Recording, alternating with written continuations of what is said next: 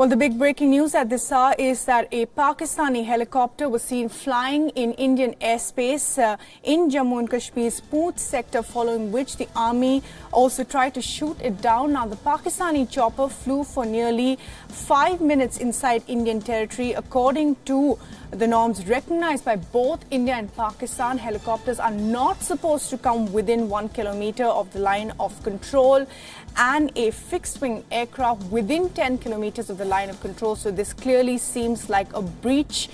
In February, remember, a Pakistani helicopter was seen flying 300 meters from the line of control, and today's incident, however, is being seen as an airspace violation, unlike the previous incidents in this case.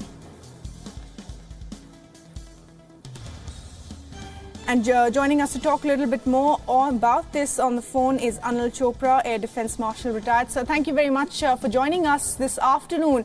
Your thoughts of what exactly happened today? Clearly looks like a breach of Indian airspace, coming quite close into 5 kilometers inside Indian airspace. So how should we look at this? Firstly, I think it is very important to understand the importance of the location. Yes. Poonch is a very sensitive sector. This place, Gulpur, just across the border, it has been one of the very active terrorist camp pads, launch pads. In fact, it's one of the most important of the 14 launch pads from across the country.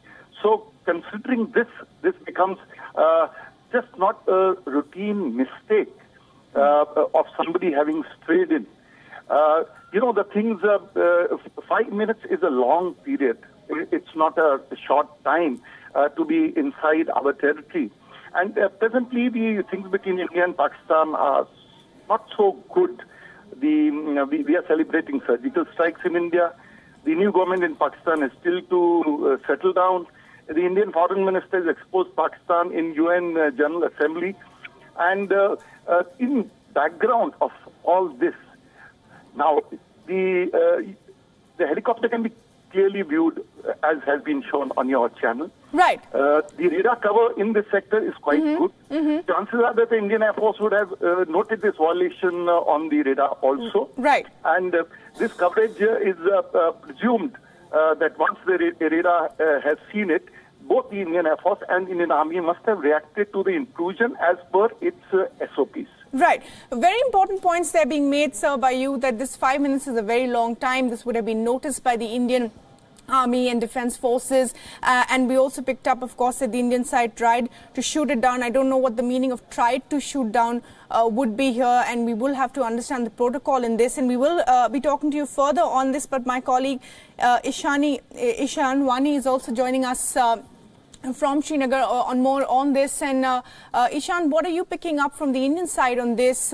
We are hearing that there were attempts to shoot down this helicopter, but those were unsuccessful. And in fact, our colleague in Pakistan giving us some conflicting information that this chopper actually had the Prime Minister of Pakistan, sources indicating, in this flight. That sounds extremely strange.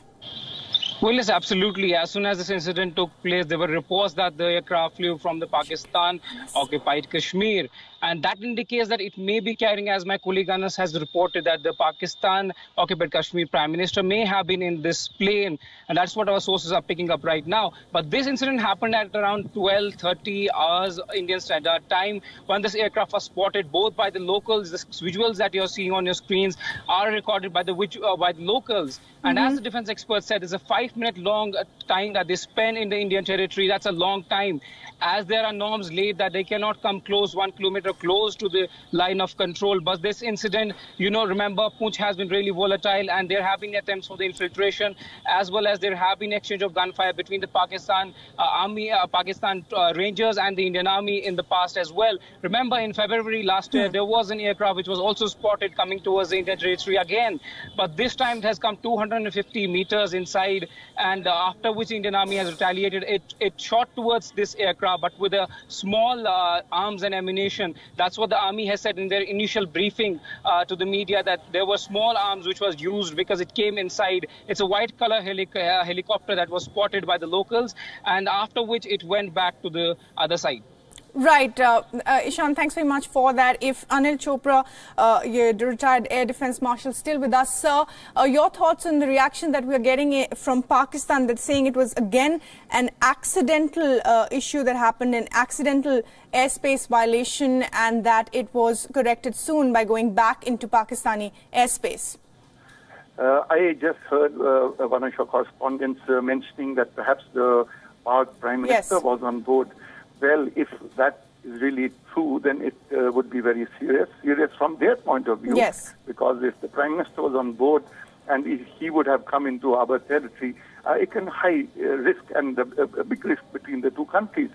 As far as the reaction of the Indian Army or the Air Force is concerned, the first step is to identify so that we are sure that this is an aircraft. But in this case, since it is next to the border, the helicopter is being seen coming from the other side, and our people can easily identify their own helicopters. And therefore, the reactions would have been more or less immediate. And the reaction immediately would be with the small arm fires, because that is what is immediately available with the army units on near the border. Right. So I just wanted to actually clarify, it was, of course, the PM of, Azad Kashmir, as they say, POK, but nonetheless, of course, a serious violation there by the Pakistani side once again, who are now denying this as a violation, but saying it was accidental. Thanks very much, sir, for joining us with your perspective.